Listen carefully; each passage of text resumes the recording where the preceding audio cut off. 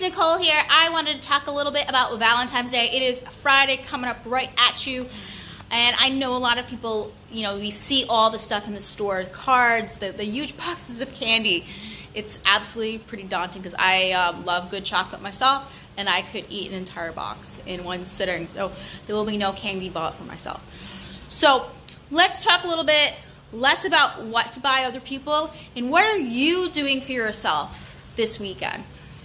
That's what the name of the game is this fair.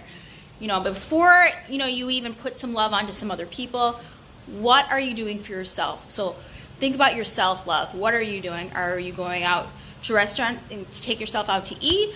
Are you going to be going for a walk? Are you going to give yourself some time off?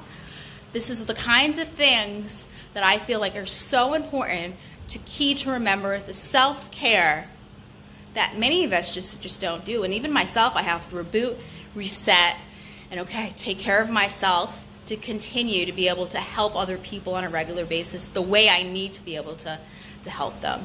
So what are you doing this Valentine's Day? I would love to hear about that. So have a great one and talk to you soon. Bye.